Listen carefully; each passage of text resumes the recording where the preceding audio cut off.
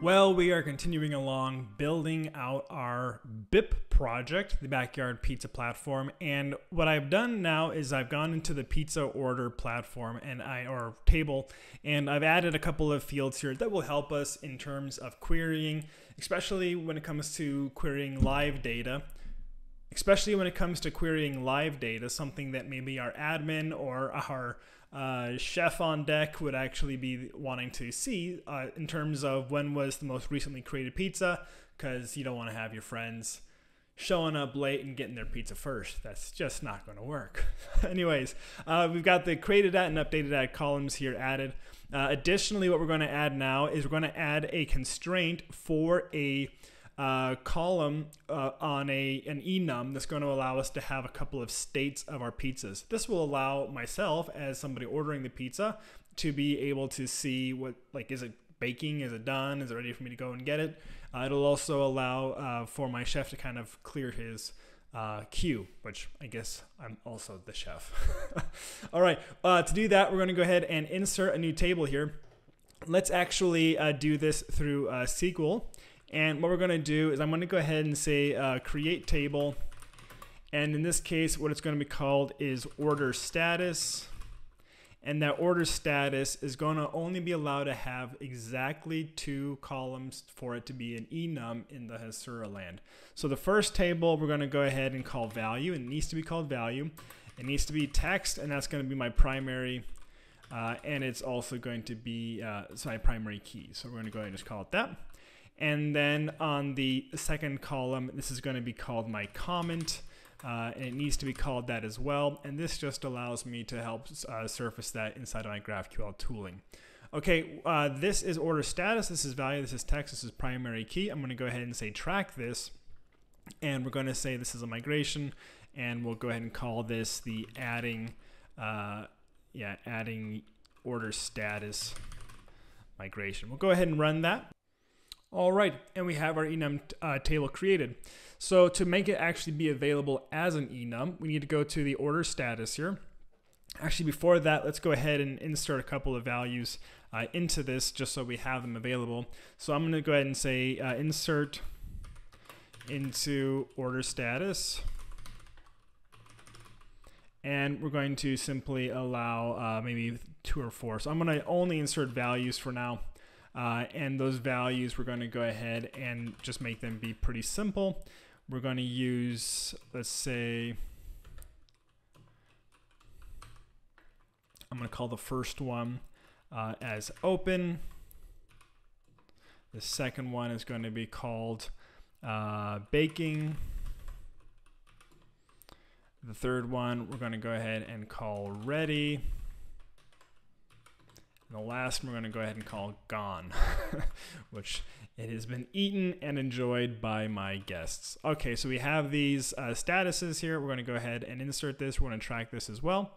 And we're going to go ahead, we're going to go ahead and say that this is a migration because we want to actually keep those consistent. So we're going to say that this is the create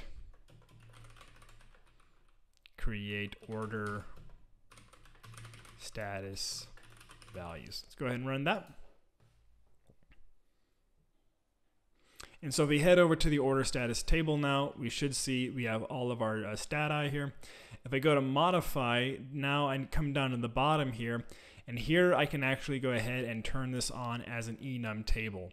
And with that set as an enum table, I can now use this as a guarantee that it's going to be one of these items.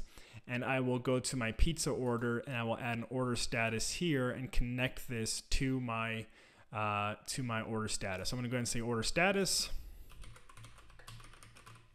and then we're going to go ahead and tell this that this is a text field, and we're going to make that relationship here in just a second. We are going to go ahead and say that this is nullable for now, but we'll change that later to not be nullable.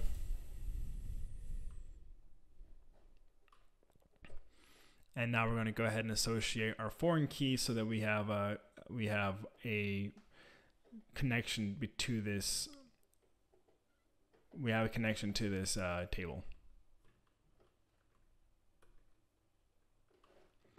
Okay, so we'll do new foreign key, and we're going to go ahead and say that it references my order status table, and order status has to reference the value from that table, and we will not actually set any cascading updates or deletes.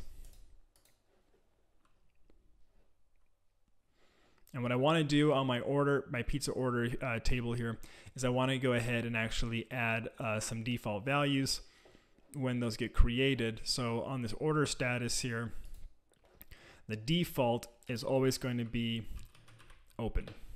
And now whenever that gets created, we'll get it's basically an open order. Let's go ahead and go to our pizza orders and actually see if we can modify this. Actually, we're going to do a little bit of GraphQL foolery here. So we're going to go ahead and say mutation, update pizza order. Oh, we got our users. We got to just modify this here. Okay. Update pizza order. So where the order status is null. And then we're going to go ahead and set order status to be open. I can't do a string value. It has to be the enumeration value. There we go. And then we will return the number of items there. Okay, let's go ahead and run this. And what that's going to do, remove our variables here, run that again. And what that's going to do is actually go ahead and enforce this to be now available. And so now on pizza order, we can enforce our non-nullable value for order status. So nullable is now set to false. Hit save.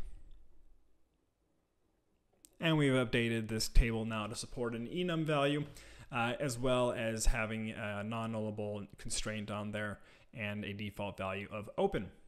That's going to do it for this part of the tutorial, and we'll be able to see how that comes into play in the next part of the next video. See you there.